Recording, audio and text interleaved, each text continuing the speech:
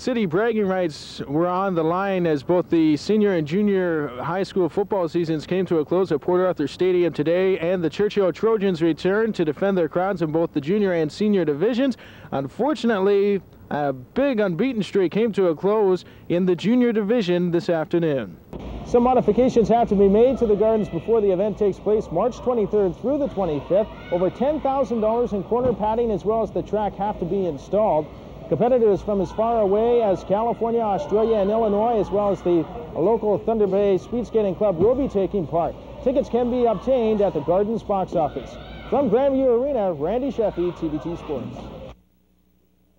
Remember the names Kirk Allen and Thunder Bay's John Lockyer. Those two are expected to form the nucleus of our national ski jumping team in the years to come. Both will be participating in the World Junior Ski Jumping Championship scheduled for France later this month. According to National Junior Ski Jumping coach Horst Bulau, a top 10 finish by either is a definite possibility. From Big Thunder, Randy Scheffee, TBT Sports. Ryan Zadrow's dream could soon turn into reality should he impress and make the grade at the upcoming Canadian National Tryout Camp going on in Windsor. It would also bring him a step closer to realizing his goal of representing Canada in the Pan Am Games and possibly even the Olympics. From Port Arthur Stadium, Randy Scheffee, TBT Sports.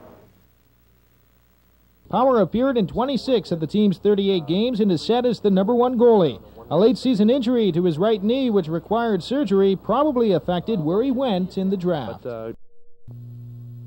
A lot of positives for Italia Juventus as they enter their first playoff contest in the Molson Super Soccer Alliance this weekend at Fort William Stadium against Ital Inter. The team is on an 8-game roll, having gone undefeated, and they will enjoy home field advantage in a winner-out situation. Ital Inter, the visitors from Winnipeg, are on a roll themselves. This season, they hold a 2-0-1 record against the local side, but according to Juventus stopper Frank Lacaria, that could all change because Juventus will definitely be out for revenge.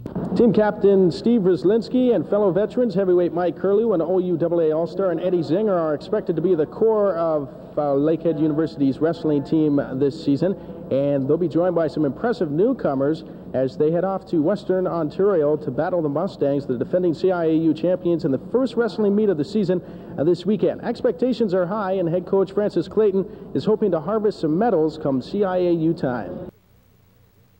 It's the ultimate test of man and machine against the elements as the 3-day International Snowmobile 500 wrapped up its final leg from Grand Marais to Old Fort William today. Jack Struthers of Boise, Idaho repeats as the overall champ. Doug Lasher, also of Idaho, was second. Optimans and Surrounds and Nor'westers who bring a #7 ranking in the country into their series opener with Waterloo this weekend at the Fieldhouse.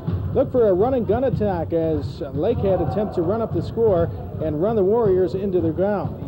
Based on their fine fourth-place effort at the Winnipeg Classic this past weekend, Lakehead definitely has the talent to win their division, according to head coach Stu Julius. Tomorrow we'll center in on the possible solutions to a disturbing trend in Canadian university athletics, and we'll also determine whether the current athletic funding problems are here to stay. From Lakehead University, Randy Scheffee, TBT Sports.